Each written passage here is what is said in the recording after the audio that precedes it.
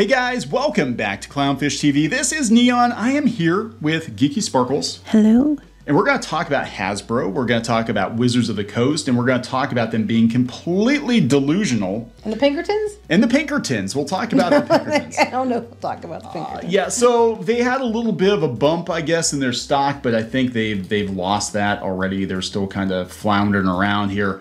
Hasbro CEO Chris Cocks says that they're not really worried about kids. They're worried about adult collectors and tabletop gamers. That their real competition is food companies. Wait, what? Yes, food companies, and yes, because adults buy those products. So it's either you buy some soap and buy some cereal, or you buy a new overpriced collectible Star Wars with thing. the economy being the way it is, where do you think people are going to put their money? But wait. But then when they say about adult gamers and tabletop people, are they talking about the one the audience they chased off, or are they talking about the one that they claim that they won by their behavior? Yeah, so we're going to talk about that because this has come up in multiple videos we've done. It's come up in multiple collector forums, whatever. Hasbro has been gouging their adult collectors and their tabletop gamers for quite a while. And but they've been chasing them off too, because you're tabletop people and you're like, just do the coffee shop and the prom campaign, and then you got the guy with the Magic the Gathering cards, and they sent the Pinkertons after him. What did you think was going to happen? Yeah, so we're going to talk about this. This is completely delusional. Like, Hasbro has actively chased off, I think, a lot of their kid customers, their family customers, especially with a lot of the choices they've been making, I think, in regards to entertainment. Google the Transformers situation. That's not sitting well with a lot of parents. But now they're like, oh, we're going to double down on adult collectors and we're going to double down on tabletop gamers. And you've literally just pissed them off massively. Is this their June picture? It must be. I'm seriously asking. It probably is. That their June? It probably is. So we're going to talk about this. We're going to talk about this because it's funny, because you remember the whistleblower from Hasbro a couple of years ago said that they were going to push they were going to go all in on activism and whatever. And yeah, I think we're seeing it now. So before we get into it any further, please subscribe for more pop culture news, views, and rants, guys. You'll get a woohoo if you do. Woohoo! We have been covering the decline of Hasbro. We used to be massive Hasbro fans. Old Hasbro. My Little Pony. My Little Pony, Gem. Gem, I was going to say Gem. She's also into Gem. I am. And I like rainbows as well. Like that shelf, I would totally put that shelf up in my house. Not with the Hasbro across it, but everything else about the shelf I adore, and I would totally put it in my house and put toys in that. You could put your ponies. I love it. Oh my God, I could. I want this shelf so I can put my ponies in it. But my old ponies, because your new stuff sucks. Your new ponies look like dog shit. But I put the old classic ponies in there, and it was some G3s, because that's really pretty. Anyway, so you can color code them. You could be like all. That's what they did with the toys. See? Yeah. That's what I would do with my ponies. Oh, now I need a shelf like that. Now I have to go build one. So anyway, sorry, distractions. I'm waiting for the I'm waiting for the gender affirming flags with the different Transformers characters now, because Transformers, for some reason, Transformers have become all with the pronouns, non-binary. We've got LGBTQ plus Transformers. They're robots. Wait, what? Yes, IDW. Blame IDW for that. Which is weird, by the way, because Hasbro's actually taken some of their properties back to Marvel now. They're doing ROM Space Knight. IDW went all in on Transformers or trans. They're LGBTQ plus. They're Transformers. They're robots. They're robots. That's what I don't understand. Like, they were robots. They didn't really. What is it with this new generation that they have to know who everybody's fucking? Really, seriously. Like, when we were kids, you might have the character might have a boyfriend or girlfriend or whatever, but romance wasn't the main point. It was like, ass kicking or whatever. But no, now you have to know what whoever robot wants to screw. We went from ass kicking to ass licking. I mean, I'm just, and no one needs this. 20 years, not from a toy company, God, the founders of Hasbro would be freaking the hell out right now. They would be, for sure. Well, I'm surprised they're allowed to use the name Hasbro because of the term bros in it. And we all know that's the patriarchy. Oh my God. It has bros, am I right? Almost a year and a half after he took over the company, Hasbro CEO Chris Cocks ran it into the ground. His name. Chris Cocks ran it into the ground. He's doubling down on his focus on gaming products and collectibles geared toward older audiences. So there's a problem. There's a problem with that, Chris. Many collectors forums are talking about the rapid decline in quality of Hasbro product. They were pissed off about them taking all the plastic off the packaging. They couldn't even see what they're buying. And then what they got in the box was crap. Yeah, because you figured they wouldn't open it. They'll keep it in box. People opened it and it was like, what the hell is this? Plus the prices. Yes. I did the double take yesterday. We were at a Walmart and I'm like, is that the price of the Star Wars Black figures? $27? This is ridiculous. For a Black Series figure? And a lot of times when you look at these figures, not necessarily the Black Series ones, but when you look at the figures, like they're cheap, especially Transformers. Their paint's cheap or just cheap plastic. It's not to the level it used to be even just a few years ago. And so what's going on now is that they're trying to bleed the collectors dry. They're doing the HasLab, which is like their version of Kickstarter. And some of the stuff gets funded. A lot of it hasn't been getting funded. The Ranker didn't get funded. Star Wars stuff especially is not getting funded. Marvel stuff's not getting funded. The only ones I know that are getting funded tend to be the Transformers. G.I. Joes and Transformers. Yeah, G.I. Joe and Transformers tend to. But the quality, I mean, our writer Mike Phelan on clownfishtv.com, he covers toys mostly, and he's posted numerous articles talking about the quality control issues at Hasbro. I mean, I've seen people out there, you don't know what you're getting in the box. One guy unboxed a Starscream. He was missing parts. The 86 Starscream. One guy got one and he left a review, said this is like a bootleg from Alibaba. And they're like, no, this is an official Hasbro. And the paint apps are terrible. The D&D figures especially, they're falling apart. I know. Yeah, they're pretty bad from my understanding, which is unfortunate because we have some in box. Yeah, but I don't know. Here's the thing. You keep it in box. I don't even know what's in the damn box. What's in the box? I don't know. They could put like nails and sawdust in there. And, I have no idea. Bag of glass. Do you ever see that from... Yes. Bag of glass from Saturday Night Live. That's what they're doing. So yeah, so they're pissing off their collector fans. They're pissing off D&D fans. Of course, I'm not going to go through it for the umpteenth time. Google it. The OGL 1.1 debacle, where they basically were going to steal your stuff and say it was company property. And then, of course, Magic the Gathering, they were accused of overproducing cards. We've seen cards in landfills. And then to top that shit-flavored sundae off with a cherry, they sent the Pinkertons to a YouTuber's house because he just accidentally got a case of cards early, and he unboxed them on YouTube, and they sent the damn Pinkertons, this progressive company, sent the union-busting... Admitted they did it. Sent the union-busting Pinkertons to go threaten this guy and his wife. So, but tell me again, Hasbro, how you're gonna, appeal to the collector market. Still want that shelf though. You should get that shelf. You should. I should make that shelf. I like that shelf. Rainbows are for everyone. They used to be. Rainbows were for everyone. I'm a rainbow I appreciate rainbows. I had Mork and Mindy suspenders when I was a kid, and they were used. Obviously, they came from a yard sale because Mork and Mindy was like off the air when I was, it was like late. Was it late 70s? I don't know. But I had the suspenders. Had a little moon on it. God, it looks stupid. But I wore them because I like the reruns of Mork and Mindy. Mm-hmm. It was pretty. God, I look stupid. I'm just sitting there thinking like. Oh, back then it would have been okay. Back in the 80s, everything was rainbow. Everything was rainbow. Everybody got like if you got a A on your paper, you got like a little rainbow sticker. Mm-hmm. You got scratch and sniff stickers. Everybody had a Cabbage Patch. Even everybody would get the crayons and the markers, and you line up in your hand, and then you do it across the paper, so you get like rainbows on your paper with your crayons and markers. Because rainbows were radical. And right? if you had the smelly markers. Smelly rainbow. No, you know what I'm selling. You know what I'm saying? It's fruit salad when you put them all together. The Mr. Sketch, everybody's sniffing the markers, and you come home and you have your nose would be like 5 different colors. Did you use the markers today? Yeah. How'd you know? Grape was my favorite. I like grape. Anyway, Chris Cocks said Monday that a large swath of Hasbro's customer base is being pinched pretty hard. Because of food inflation. Because of food. Hasbro blames food for sales. God. If I have a concern for the back half of the year, it's really food inflation continuing unabated, said Cox. Wait. But their toy prices are ridiculous. But he's worried about what's hurting Hasbro is people are paying more money for food, so they're not paying for their inflation, which is probably higher. You can't buy a $35 Transformer because the loaf of bread went up $1. I know, but the $35 Transformer would have been like $25 just a couple years ago. It would have been like $15. I know. Their prices for Hasbro toys are ridiculous. They have gone up significantly. But it's because of bread. I can't. So I got to tell you, we go to the store, we look at toys, we dabble in toy sales too. That's a whole nother thing. But I'm over Hasbro. Like I think they have the Armada Transformers Legacy they're coming out, like the Optimus and stuff. Like after that, I'm done. I'll buy third-party Transformers, and I'll buy these lovely beauties right here. Yeah, so you're going to talk about them for a minute? These are Beast Box, which I just found out about a couple of months ago, and we bought some.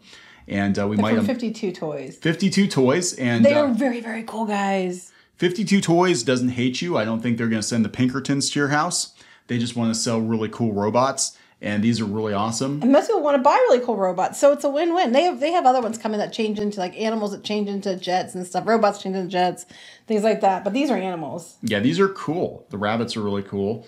But yeah, we might unbox them. You merge the rabbits together to get more rabbits. Not more rabbits, a cube. I was going to say more rabbits, but it turns into a cube. They all turn into a cube. Yeah, these are Beast Box, and you put them in like a little case. But then they have vehicles now they're doing. They've got mecha they're doing, and these are actually better quality toys than the stuff you're going to get from Hasbro. And the packaging's beautiful. They're really cool.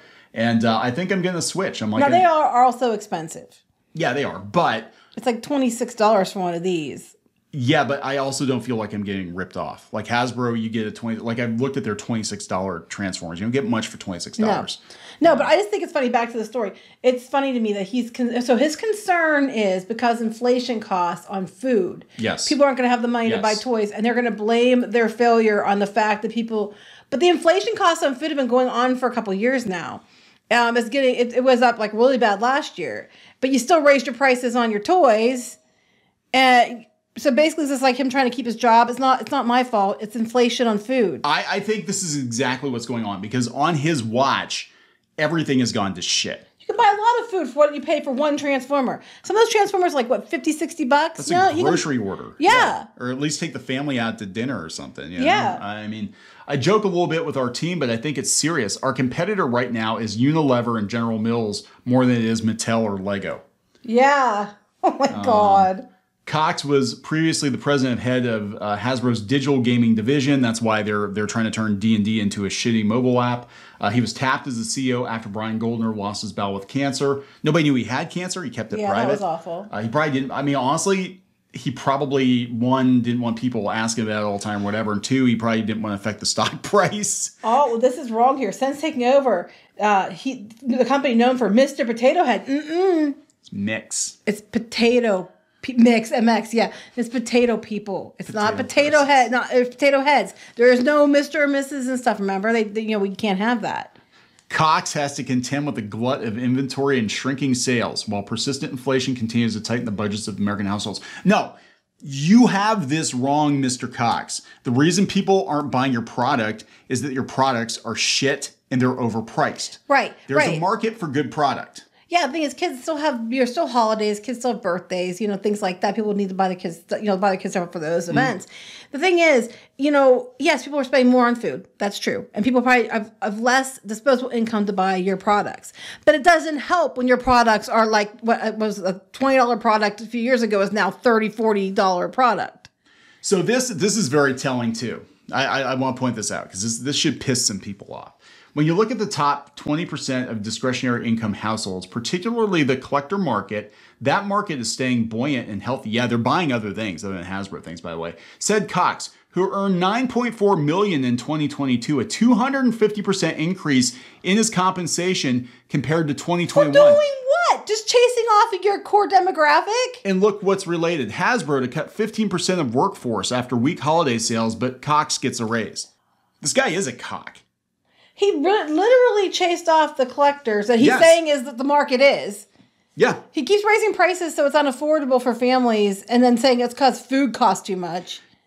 Yeah. It's like you can trace. Now, whether it's... No, I don't think this is what happened on Goldner's watch. Goldner actually seemed to give a shit. You can trace all of the bullshit that's been happening at Hasbro, all of the activism. You can trace the... dip in quality. You can trace the price gouging. You can trace the Pinkertons and the OGL 1. You can trace all of that back to Chris Cocks. As soon as he came in, this company started going to shit. What do you think happens when you put a dick in charge? You get fucked. Exactly. Right? But he gets a raise for that. He gets a 250% raise. Well, that's how it works. It seems like whoever fails, he's rewarded. You get rewarded for sucking. Cocks. Cocks sucks. Sorry, they just write themselves. Anyway, change your name, dude. Hasbro Pulse, the company's direct-to-consumer business that curates high-end products for the collector market. And again, they're doing real well on this one too. Yeah, right. Saw sales increase by 40% in the first quarter of the year. That's true for certain products, not for other ones. Wizards of the Coast, which Cox said tends to have a customer base who is older and savvier. Then why are you pissing them off and telling them they're terrible people? Yeah. They saw sales increase by 12%. But these are the people that you keep saying, you're changing everything because you're pandering to this younger group of people that are the activist types. You're basically telling the older people you don't want them anymore because they're problematic, but then you're saying that those are the ones who are buying stuff. What the hell is going on? Who was in charge? There are no adults in charge, right, of this toy. I don't. You have a customer base who is older and savvier, a bit higher income, who the sales increased by 12%. The people that you've actively been targeting and pissing on. We haven't seen the long tail yet. And we talked about this. We did another video. Comes back around, slaps him in the face. We have another video that we did today talking about Disney. And it takes a while for companies, in many cases, to see the results of their idiotic actions. I think with Hasbro, the reputation that their toys are garbage now, especially the collectors, which collectors expect a lot more from their stuff than Timmy, who's getting a $10 whatever toy. When you're paying $50 to $100 for a something, it better be good. It gets worse. Did you read the rest of this? It gets worse. Okay. Oh my God. But the general consumer continues to get pinched pretty hard by inflation. Particularly food inflation. Bullshit. These consumers are also losing some COVID support and social programs that the government Whoa. Right. What? Your poor asses aren't getting your COVID stimmy checks anymore. And social programs the government put in place the last couple of years. Who describe these buyers as very promotionally sensitive and price sensitive. Then why the fuck are you charging so much for your toys that their kids can't afford them? Here's an idea. Maybe you'd sell more toys and it'd be a quantity issue if you lowered your price. If you care so much about these people that are your poor asses that don't get government support anymore, people, as that you're so fascinated with. People could afford your fucking toys. And that while speaking at the investor conference, Cox said Hasbro tends to be more oriented towards collectors and higher income consumers, particularly when it comes to brands like Magic the Gathering and Dungeons and Dragons. You mean the Magic the Gathering audience that you sent the Pinkertons after, and the Dungeons and Dragon audience where you do coffee shop and prom promotions because you want to change it away from the terrible men and the bigoted men that have been your customers for so long? Didn't one other people say they wanted the men out of Dungeons and Dragons? They couldn't wait till people like them, which was a man, was out. Yes, actually, the guy who I think it was Kyle Brink, who's in charge of D&D right now, said he couldn't. It was a podcast. Now, I think he was taken a little bit out of context, but the sentiment is very obvious. He said, "I can't wait until basically all the old white straight guys like myself get out of this hobby, so other people can take my place." But then they just got done saying that it's because of the old white guys that you've complained about for the last 2 or 3 years. Yes. That you have your sales at all. Yes. What the fuck? So this explains why they're freaking out so much, why they're sending the Pinkertons, why they're trying to control OGL, because they know this is their cash cow. But then they're going to insult their core audience. You know what I'm saying? Wait. There might be some hope, though. We've got to do right by both sides, said Cox, who explained the company plans to take pretty aggressive pricing actions and getting ahead of its inventory to begin retail promotions in the second half of the year ahead of the holidays. That's right. But are your pricing thing's going to be coming with reduced quality because it's already shitty toys. So you're going to lower the price and drop the quality. So those stimmy check people that, you need them back so they can afford it because those poor losers, they're not the rich audience that you want to promote. You need to promote to both. It's crazy though. You look at the toys there for kids and you can see there are two Hasbros. It's either way overpriced collectibles, collector market stuff that's not worth the money they're asking, or it's cheap ass dollar store level quality. Like a lot of the kiddie Transformers, the kiddie Star Wars toys are like dollar store toy quality. Like I've seen some like practically hollow Transformers that they have for like $10 or $12. Yes, they don't do anything; they just stand there. They're garbage. Yeah, they're just garbage. It's But garbage. that's for the poor asses, because it's either buy my $10 figure or buy bread. God. So the comments come about 6 months after Hasbro executives informed investors of its cost-cutting plan dubbed Blueprint 2.0. Is that why their stuff's garbage? It's going to save a projected $250 million, $300 million annually over the next 3 years. Hasbro's plan focuses on investing in fewer, but its most identifiable brands. In January, the company cut 15% of its workforce. Yeah, and this guy after a disappointing holiday season. Why was it disappointing? Because your stuff sucks and your prices are too high. Yes. But let's give him a raise. Hasbro's looking to unload its E1 television and film business, which Cox confirmed Monday is still in progress. Good luck with that in this, because everybody's selling everything at this point, right? Mm-hmm. Finding a buyer, you mean? Yeah. I think the biggest pivot between Brian Goldner is that he was oriented toward entertainment, and I am more oriented toward play. Bullshit. You're oriented towards bullshit. Play has been the thing that's driven brand relationships with consumers. Doesn't mean entertainment won't be a part of our story moving forward. I think it'll be a right-sized portion. So I do agree that I think Hasbro wanted to be the next Disney. They wanted to become like a media empire, but unfortunately most of their movies sucked ass. No, he's right. They are geared towards playing the customer. Playing the customer, right? Almost a year and a half after he took over, Cox said he's doubling down on his focus on gaming products and collectibles geared toward older audiences. After you just pissed them all off. Yeah, after you piss them off. Oh my God. This is a guy trying to save his job. This guy is trying to save his job. I'm telling you. Let's recap. Hasbro started with you can't have Mr. Potato Head anymore. It's potato thems, potato people. Potato thems. Non-binary Transformers. You go to Dungeons and Dragons and you keep making things that are very agenda activist driven, and you made changes that make no sense, like getting rid of certain characters or whatever. And then you said you get people saying that you want people that are like you're basically your core audience to be out of the group for new people. And then you're making toys. You've raised the price geared for collectors, but you've made the quality dog shit. People would pay the price if it was worth it. And now you're saying that it's because they're worried about buying food, and that you need to cater to the people that you've pissed off. Am I summing it up pretty? Pretty much. This is a guy who doesn't know what the fuck this company is or what the fuck he's doing, and he needs to go. Like, all you have to do, this is like Disney. All you have to do, Disney, is make good animated movies, make good movies, be Disney, run the theme parks effectively, give people what they want. All you got to do, Hasbro, is be a competent toy company. But again, they tried to Disney themselves. They went out and they bought every other competitor. They went and bought this and bought that. E1, they bought that because they were going to be a movie studio. Except your movies are all dog shit. So good luck with that.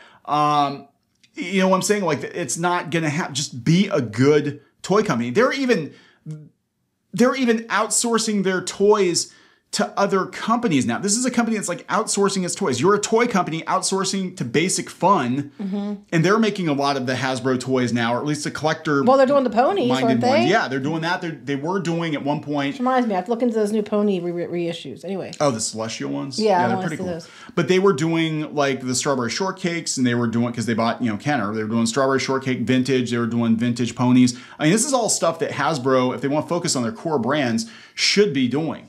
But they're not. They're too busy. Why didn't they focus on their modern core brands? They have G.I. Joe, Transformers. They do the princesses stuff for Disney, things like that. Or is Mattel the back again? I can't even remember. I don't know. It goes back and forth. But the thing is, there's things they can focus on. But if they're focusing on adult collectors, I don't know. This is the thing too. And they said they're going to focus on fewer but core brands. Hasbro back in the 70s, 80s, and even early 90s innovated. Like, the reason that these brands are still around, My Little Pony and Transformers and G.I. Joe. Oh, instead of making new brands? They're not making new stuff. They're just going back to the same well over and over and over and acquiring. Just like Disney. They're not coming up with anything themselves. Like, remember back in the day, Hasbro had some misfires. They had lots of lines that were misfires, but they still came up with, Air Raiders and Visionaries, and the girls they had, Moon Dreamers, and even Gem wasn't like a huge deal. It wasn't a huge sales deal for them, but they tried, and it's still well remembered. And now they even outsource Gem to other toy companies too. But like, they're not even trying to innovate anymore. They're just trying to, I don't know what the hell, just bleed the existing customers they have, the aging customers that they have, bleed them dry on one hand and then insult them on the other. And it's like, you can't have it and then both make it ways. unaffordable for families, Right, and then right. complain about that too. Yeah, so this, you get what you deserve. Hasbro's just, they're a lost cause. I'm not buying their stuff, and I'm not doing it as some like big, oh, I'm going to make a big deal, I'm going to boycott Hasbro. Just, I have no interest in anything they're producing at this point. So, I don't know. We're going to wrap this one up. I think we're going to wrap this one up. Please subscribe for more pop culture news, views, and rants, and we'll talk later. Bye. Sorry, I yelled loudly. That's okay. I got the limiter on. Okay. So You can tell my kick kick setting. Yeah, you can Wait, tell. really? It automatically limits it when I yell? It does. When the pitch gets too high, it does. Sometimes if you sound like all robotic, it's because it's bringing the decibels down. Okay. I'm sorry. I'm sorry.